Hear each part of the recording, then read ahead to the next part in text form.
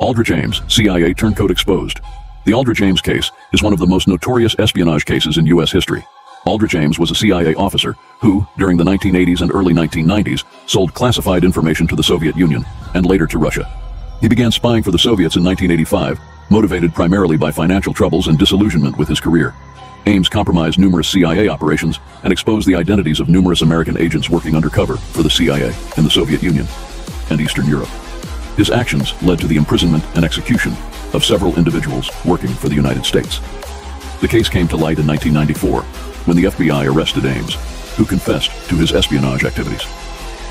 In 1994, he was convicted of espionage and sentenced to life imprisonment without the possibility of parole.